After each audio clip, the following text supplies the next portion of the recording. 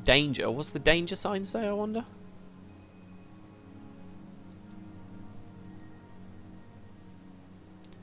Worm breeding grounds. Beware of worms. Oh, these are actually breeding grounds. I always knew there were a lot of worms here, but I didn't know they were breeding grounds. That's pretty cool. Okay, so we're coming up to our first boss now, Whiteout. You see this kind of structure here? It's pretty much, it's a horseshoe path going up it. I'm not going to go up that side. I'm going to go up the other side. Very steep. It's pretty cool. I'm going to flag everyone back here for reasons which will become clear very soon.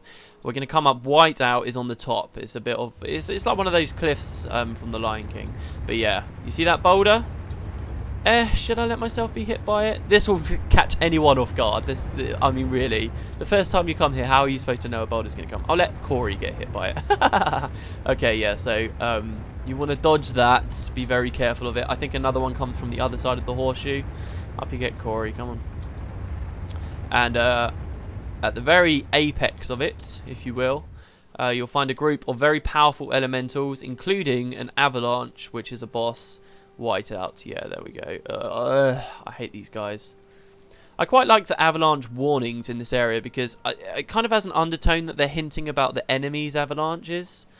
In any case, this guy hits like a beast, especially due to the fact he's with a regular avalanche next to him and a load of ice elementals. I mean, he's already killed Corey, or one of them has somehow.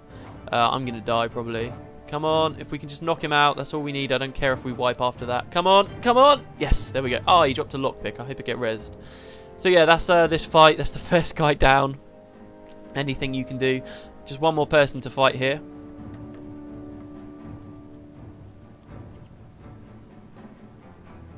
I like how resilient my team is, considering I just kind of slapped them together.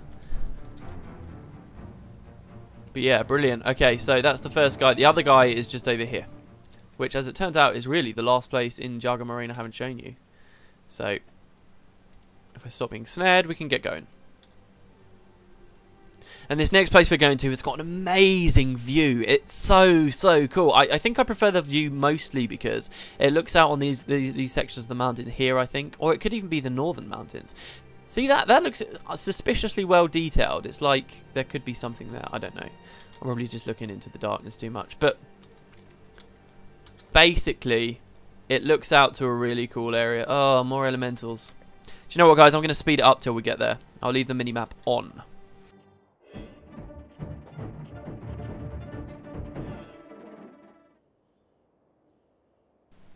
Okay, here we go. I think it could be the northern mountains I was looking at, actually.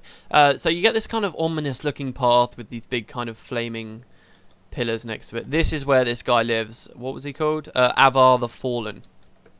This exiled Norn. And as we go up, you can see lots of stationary bone fiends. These guys are really weak. They don't take much of a beating before they go down. But the idea is that this Avar guy, obviously, he's the one who summoned them. So we're going to fight our way through a couple of them. Couple more up here on a rampage bonus.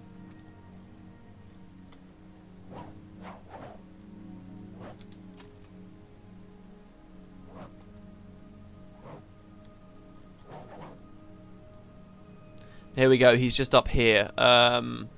Initially, he's just got a lot of corpses around him, lots of Norn commoners, and a couple of bone fiends. And the second you go there, he says, "Rise, my minions, the living offer their flesh." And they all come and try and beat the crap out of you. As you can see, they actually do quite a lot of damage. This isn't too well known, so I will tell you guys this for those of you who play.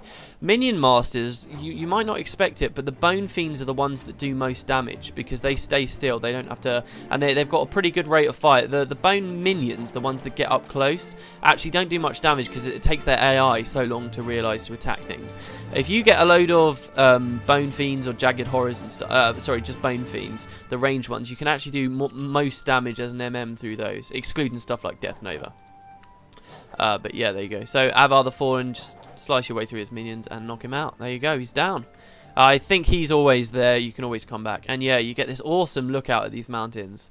Very steamy, yeah, it's directly north. So, what a view. What a view. This is the kind of place you come for screenshots. I think my graphics have bugged out a little bit there, which is weird. That's supposed to be kind of misty. It's not supposed to look like that. But yeah, there you go. The northern mountains. Will we ever go there? Who knows? Who knows? That's where the Kodan come from, by the way. I'll put a blog post about them. They're not introduced at all in Guild Wars 1, but they're an amazing race, and they're in Guild Wars 2.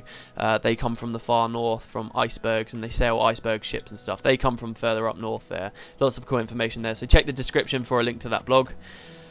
And yeah, oh, and a lock chest. Well, let's open it with the lockpick we got. Yeah, a purple, whatever. Okay, I think that's everything. Let's go fight the antiquity, the fragment of antiquities, sorry. And yeah, this is goodbye to Sifala from here on, guys. Really, there's no reason we ever have to come back here. This is all the quest. Oh no, no, no! It's not goodbye. It's not goodbye. What am I talking about? We've got another quest after this one. Ignore me. All right, so we're gonna fight the fragment of antiquities. Do you remember the Jotun cave? I'll cut it till we get there. Do you remember that? Up here, there's actually an entrance to a dungeon up there. I'm not gonna complete the dungeon, obviously. We're just gonna go in and find the fragment. So I'll see you guys in a second. Okay, here we are in this bit of the cave. Do you remember this? By the way, I never mentioned it, despite the fact we've been here a couple of times. I love this cave. I love how slanted the floor is. This all happened a few times in Eye of the North. It's really cool the way they do that with the terrain. It creates some really cinematic looking sections, like just looking down this cave sometimes, or just how everything's slanted. Anyway, so we're going to ignore some of the Jotun over there, who, by the way, I just noticed the Skull Smasher Jotun are wearing like polar bear pelts for skirts, and you can actually see the polar bears' heads on them. It's pretty crazy.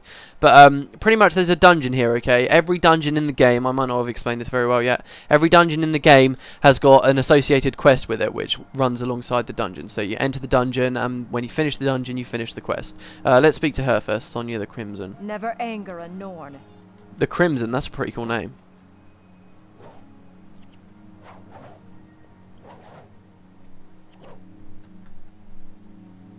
Who goes there? Listen to the wind. Perhaps you cannot hear it, but it screams of a mighty battle to be fought. Raise your weapons and go. Okay, so basically this quest, I won't show you the content of it really until we complete this dungeon properly, but we do need to get the quest to progress deep enough into the dungeon to find this fragment of antiquities, okay? What news of the war? So if you really want to, pause it, but I'll be reading that out in a later episode, so you don't have to. Let's head on in.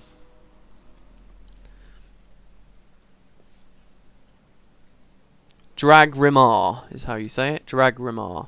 Okay, so to reach the fragment, I think it is just as simple. This dungeon's pretty cool. I don't want to talk too much about it, but basically you've got kind of these rings you have to go to get a certain thing, and then you go, it will open the corresponding door. Scrap of parchment. This place is a labyrinth. If you dare venture in, find me first and I will reward you. Remlock, Outrunner in the Drakar Lake. Okay, yeah, I won't mention that much, but we're just going to go north and to about there, I guess. You don't have to go very deep for this quest. It's very beautiful in here, though, isn't it? I really like a lot of the... Ooh, shit, almost ran into that. That's going to be just like in Nightfall. Oh. Okay. I really like a lot of the Depths of Tyria stuff. It's just a shame you can tell that they didn't have time with Eye of the North. I mean, I've been banging on about how they spent a lot of time on less stuff, so the production quality in Eye of the North is really high. But having said that, when it comes to the Depths of Tyria, definitely they were lacking. A lot of the dungeons are comprised of essentially the same assets, so you're pretty much just in different ordered dungeons that look exactly the same, if you will, if that makes sense, which is a shame. But I mean, the first time you experience these places, you can tell they look pretty amazing, don't they?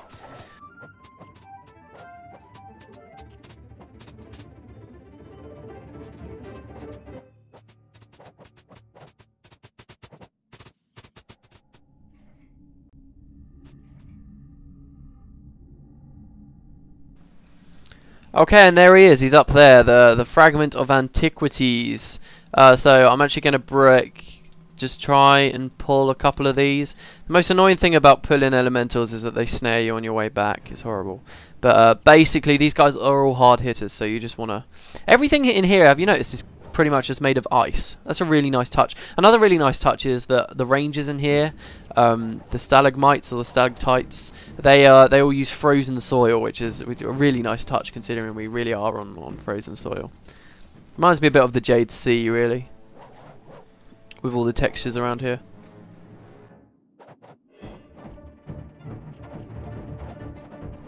And he's out. Very simple, that one. Not very unique fight at all, is it? The only unique thing about that one is that it's inside a dungeon. So there we go. That should be everything. Everything you can do. Anything you can do. Yeah, there we go. Right, so this isn't actually the end of this quest chain. There's one last thing we can do to impress Sif. And it's quite hard. Put it that way. It's a solo mission. Feels like just yesterday we got out of the Norn tournament and here I am doing another horribly difficult solo mission. Perhaps I misjudged you, human. Despite the odds, you've prevailed. But there is one more thing you must do. Seek me when you are ready to take the final step. I can hear your tune already. So here we go. We get another skill from this. I am unstoppable. A perfect salvage kit. I'll explain what that is when we've got it. So yeah, here we go. Are you ready to tackle a worthy quest, Matt Greenspring? In the highest icy reaches live the glacial griffins. They are deadly and prey mostly on wolves, bears and other large game. I have spread wolf carcasses around the village to attract one of these beasts. Your task is simple. Single-handedly slay a glacial griffin. Only then will your deeds be worthy of song. Only then will your fame rise to the level of a true norn. Put that beast on ice. Do I get a song for not killing things? I guess if you never killed anything, then maybe. Right, so yeah, this is a solo mission. I'm going to go in with the build... No, okay, I'm going to change this. But this is still just to demonstrate to you guys what the fight is like. So I'm going to... Let's go with Grenth. We haven't used Grenth for a while. Plus, it'll probably help me out a bit. Who sent you? Okay, so Cold as Ice. You'll be moved from your party to face it alone. So this is just with my default skill bar. We'll see how we do. Me and Corey... Lots of wolves around. The glacial griffin will arrive in XXX seconds. I can't remember where he appears. I think he appears just right in the middle. Keep your eyes open, guys, because you might see it before me. There it is. There it is. Okay, so it's allied at the moment. And this thing is a spirit summoner, like Razza. If you remember it when I was doing Norn tournament coverage, I talked about how Razza was really quite annoying. And that's because he's a spirit summoner. So pretty much... We're just going to try and beat into him. He does a lot of damage in melee. There you go. He's got a spirit up now called the Spirit of Shadow Song. Oh, no. Bollocks. And he just tears you apart, as you can see there. So, I'm going to have to change my build, probably. Well, I don't know. I did more damage there than I thought I was going to deal with him. Anti-summon stuff like that. So, I'm going to stop filming for a second, sort myself out, and then we'll see if we can kill it. See you guys in a sec. Okay. Right, so all I've done, literally, is I've changed I am the strongest for you move like a dwarf, and I've added Shroud of Distress from the Assassin line, which will help me block the spirits when my health gets low, and give me the regen I need. Now, the idea here is that you move like a dwarf can be used to interrupt his blood song, shadow song, shit, which he's already used, and I didn't interrupt. Crap. Can we knock him? Can we knock the shadow song down? Nope. Come on. Ah, see, this is the annoying thing. It keeps you there. Come on, kill it, kill it, kill it. There we go. It's down. Right, back on the griffin. So Shroud of Distress. Hopefully, I was hoping would keep me alive. Thing is, as long as I keep blocking, this is quite to do with luck. Oh god, I don't know if this is gonna work. I wasn't aware he could activate Shadow Song so damn fast. Oh, he's done it again. He's done it again.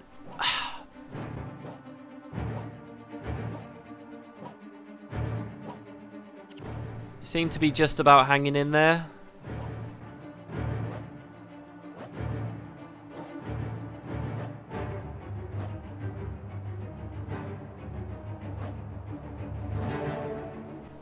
There we go, it's out. Oh, and he's recast it straight away. Bollocks.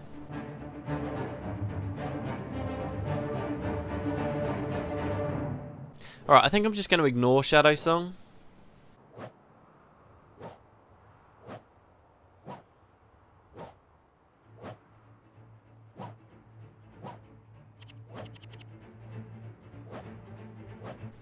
I can't believe I'm still going. I can't believe it.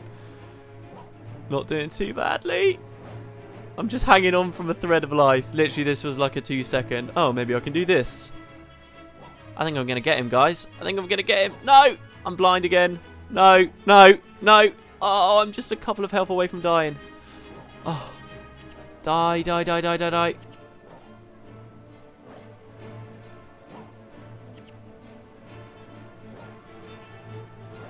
No! Oh my god, I can't believe it. Wow, that actually wasn't too bad. Okay, I'm going to try that again. And I will cut it till, I don't know, he's nearly dead again.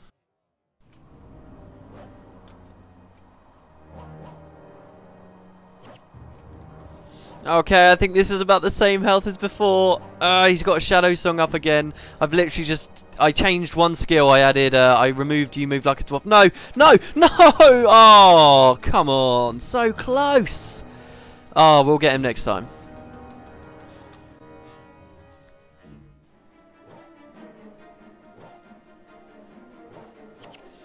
Okay, about the same again, I'd say. He's so close to dying. He's so close. Why do I have a really bad feeling? I've got a refresh Shroud of Distress. Good, it wasn't interrupted. Come on. No! Oh, what happened? How? How? Oh, and again.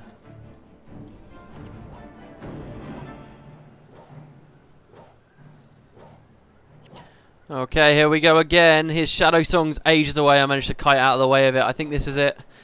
No, no, no. He's recast it. Just die. Just die. Just die. Yes! There we go. He's out. Thank God for that. One thing, guys, I would not recommend doing it with this build. Just this build is no. Just don't try it. Too frustrating. Too many attempts. Oh, thank God for that. The reason why I didn't go for a different build or anything like that is because sometimes I don't know. I begrudge this game for throwing a quest at me and pretty much saying, no, you have to go spend a shitload of money on new weapons and armor and equipment and new skills just to be able to complete it. I do, and I knew that build could do it. It was just a matter of time. So there you go. He does have his weaknesses. Check out a guide if on the wiki or something if you're looking for that. But oh my god, there we go. That's the Glacial Griffin defeated and the end of this quest chain. Why are you here? Perfect salvage kit, which we've now got. Basically, salvage kit, I've talked about these before, but these will never break the item that you're salvaging from. Very handy, but they only ever get 5 uses. You can craft them outside of that quest using other things, which I'll eventually show you. But that's a nice way to just get one. Okay, so that's all of the quests now. This has ended up being such a long session. Okay, so let's go hand in our reward to Hogni for a Hunter's Pride. And yes, now we're going to say goodbye to Sifala. I have no more plans here. That's it.